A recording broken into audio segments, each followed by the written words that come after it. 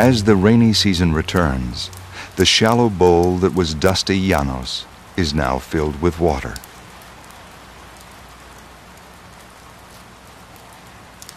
Those few that survived the death pools have been reprieved. A new stream of life washes in from the rivers and fans out into reclaimed territory.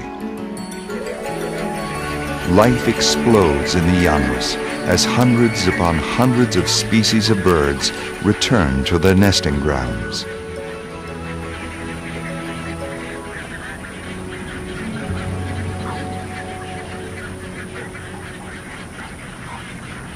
Herons and storks brood in nests that overhang the water.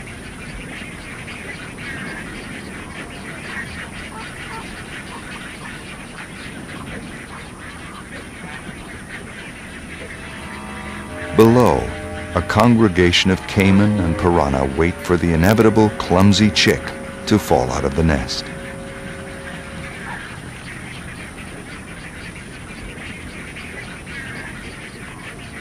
This young bird was nearly fully grown and ready to fly.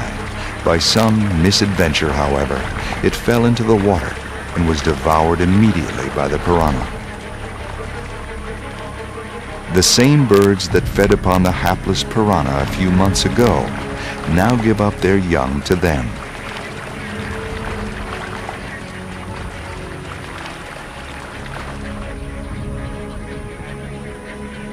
So the ledger balances as prey once again becomes predator.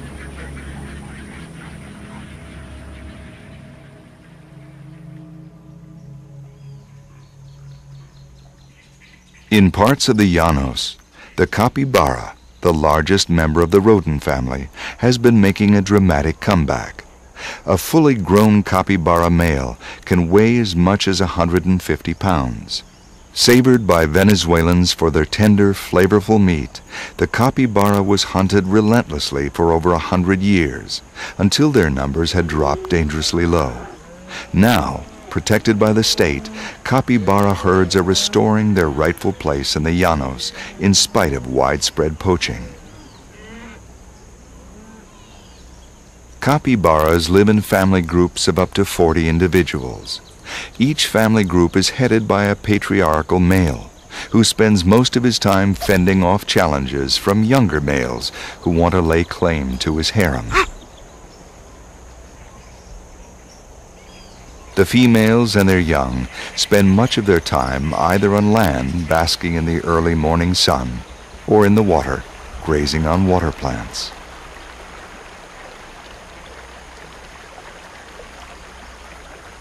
Eternally vigilant, they must watch out for the caiman that glides silently in their midst. Here, survival depends upon alertness. Carelessness, even for a second, can spell disaster.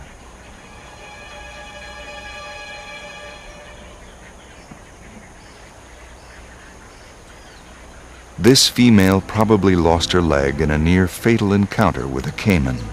Her experience has heightened her alertness to the hidden dangers in the water, but it is too late for another capybara, who turned out to be far less fortunate.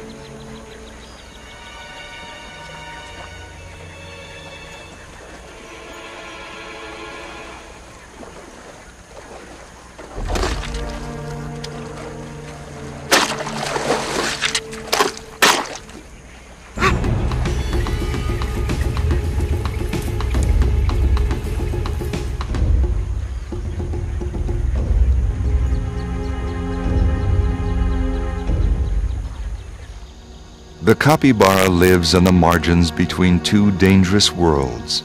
In the water, it can become prey to caiman and piranha, and on land, it is susceptible to the gun of poachers and other predators such as the vulture.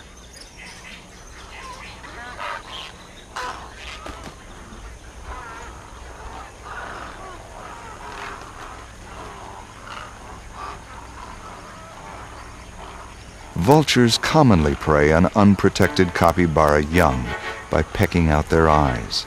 The shock of such a trauma inevitably leads to death, and the vultures need only to wait until their meal is ready.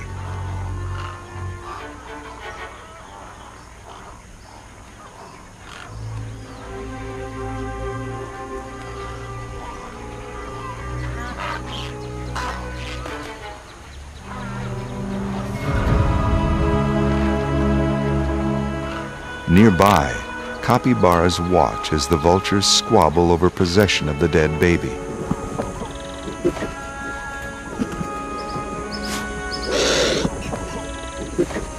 In a few hours, little will remain except for a few scattered bones.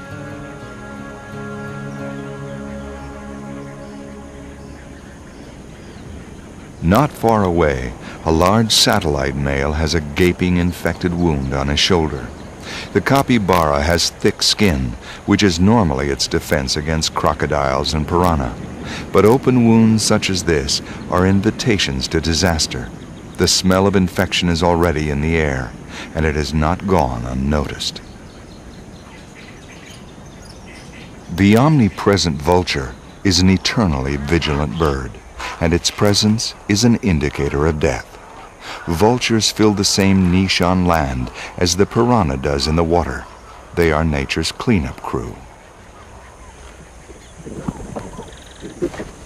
Vultures have a keen sense of smell and hearing. Any disturbance in the natural flow of life is magnetic to them, and they appear almost supernaturally at the first sign of weakness or sickness. This capybara is within hours of death. The vultures are patient.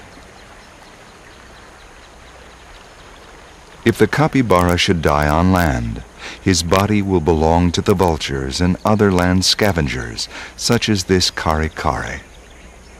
Much to the chagrin of the vultures, the male takes refuge in the water to escape the fierce heat that is compounded by his infection. The cooler water has a soothing effect, and for the moment he feels better. Below, however, the Caribes have already scented his blood.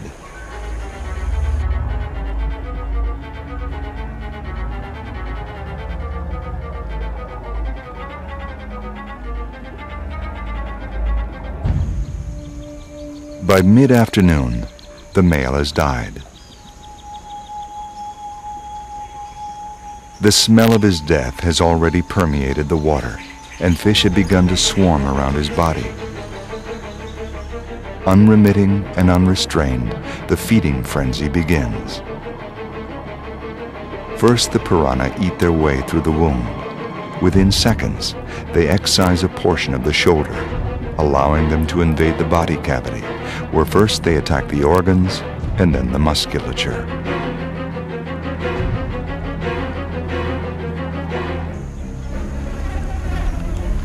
Above, the dead capybara trembles as the piranha work their way through the rest of his shoulder and up into his neck.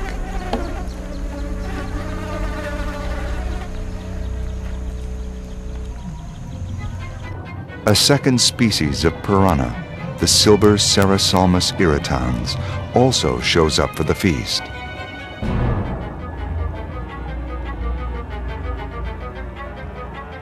Within minutes, these 6-inch piranhas will reduce a 130-pound capybara to a few pounds of skin and bones.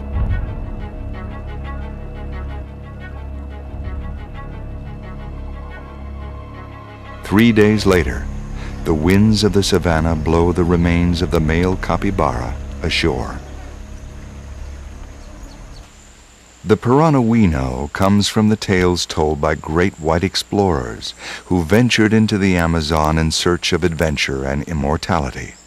Men like Theodore Roosevelt, the 26th President of the United States, who described the killer fish as a swirling pestilence, feared by all who trespassed upon their domain. During his expedition to Brazil in 1914, Roosevelt wrote in his diary, "Piranha are the most ferocious fish in the world. They will snap off a hand incautiously trailed in the water. They mutilate swimmers. They will rend and devour alive any wounded man or beast. For blood in the water excites them to madness. The rabid, furious snap of their jaws drives their